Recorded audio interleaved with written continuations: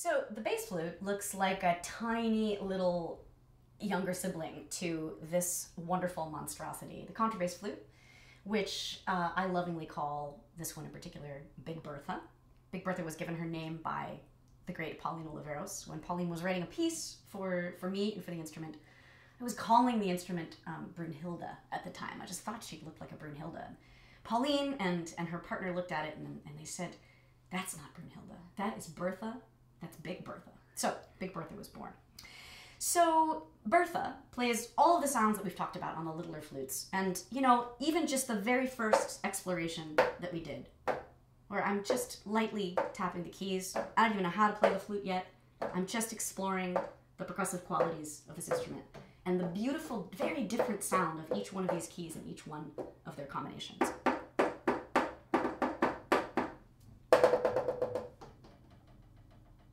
And what happens if you play, for instance, a piece of standard repertoire on this flute? I'll play, I don't know, we were talking about the cello, so I'll play a little Tchaikovsky on it. And watch what happens to the keys.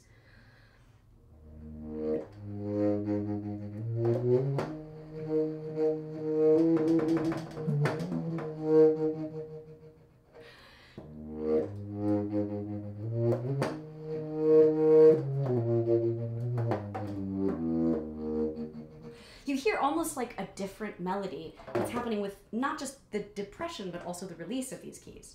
You can hear it even more in something a little faster. So here's the beginning of the Bach partita. Sounds pretty funny on the contrabass flute, but here goes.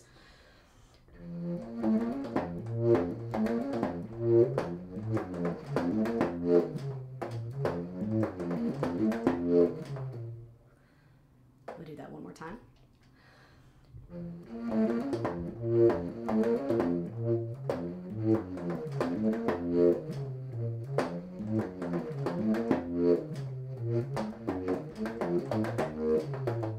So you hear louder than the aerophonic qualities of this, the air that I'm putting through the instrument. You hear these releases, and they happen at a different rhythm because the releases of each key or combination of keys is of course different for each note.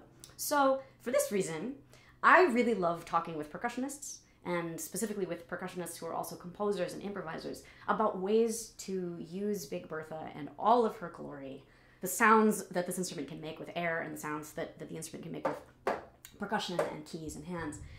And one of my favorite pieces was written by the great drummer, percussionist, composer, multi-instrumentalist, Tyshawn Sorey. Tyshawn is one of the most extraordinary people that I've ever worked with. And he wrote a piece for the unusual combination of contrabass flute and drum set that explores all of the different qualities of the instrument. So it begins with a melody that actually takes the Varèse 2, that little minor second, major second turnabout, and turns it around, plays with it, turns it upside down, inside out, and makes a little romp with it. It sounds like this in the beginning.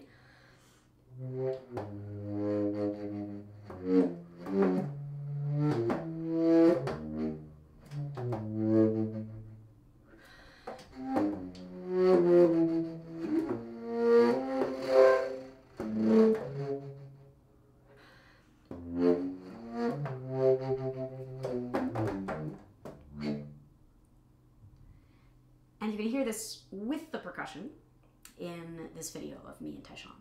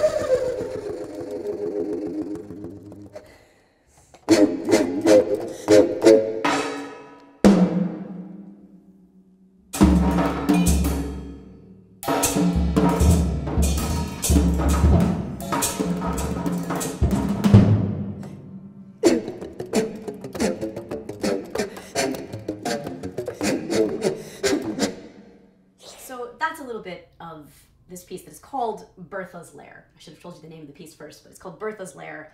And one of the really interesting things about this piece is that there's notation in it that looks like this. And there's also notation in it that looks like this. And what do we do with the second page? What do we do with a page that's essentially blank? And Tyshawn, who's an incredible improviser, uses this notation to invite the flutists to make music and to turn Big Bertha into a drum set that attempts to be on par with the drum set of a great player like Tyshawn Sorey. Now, I can't ever play as well as Tyshawn does, but to try is a lot of fun. And so what I'm going to do is just demo for you in isolation, because there's a lot going on in that video, what an improvisation might be like without the drum set. So I'll sort of imagine Tyshawn in my imagination, and for now I'm going to give myself the parameters of just the sounds that we've talked about today. So just these sounds, then adding different lip pizzicato to them, flutters, covered flutters, uncovered flutters, and all of these ranges of the sounds as well as syllables, all that stuff. Okay, so here is a tiny little improv. I'm going to conjure Tyshawn in my imagination, and here we go.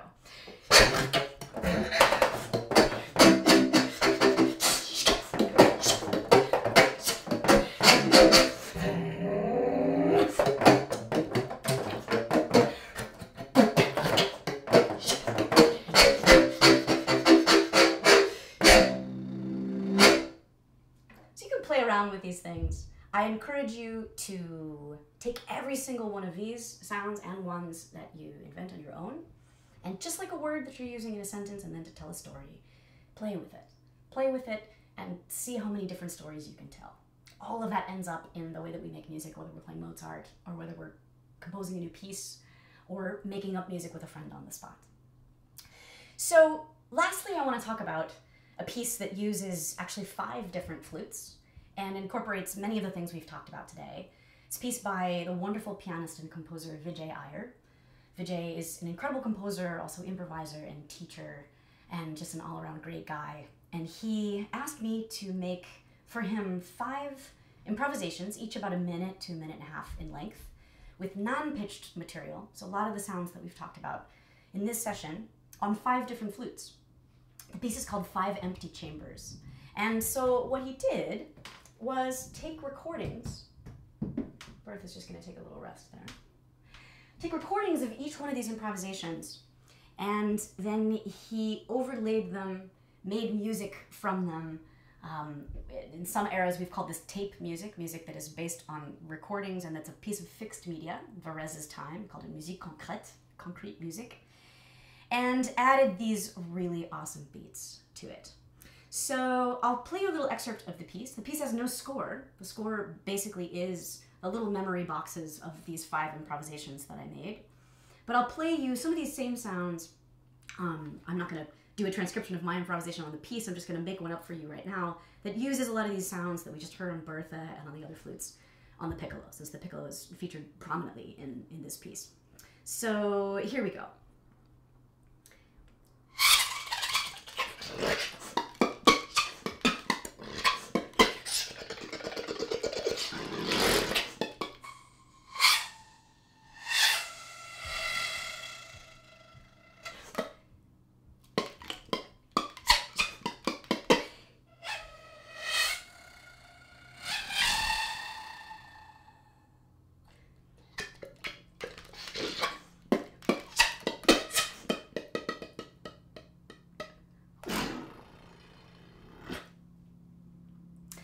So another instrument that features prominently in the piece is this little clay flute, which was a gift from Pauline Oliveros.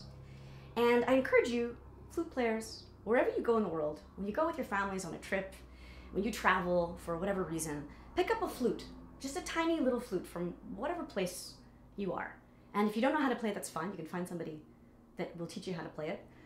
But to expand your vocabulary by looking at other aerophones and their qualities, their sounds, and their percussive qualities as well, and inviting yourself to learn from them. So I didn't know how to play this flute, but Pauline gave it to me, and I was really inspired by the sounds that it made. I just make two pitches at once.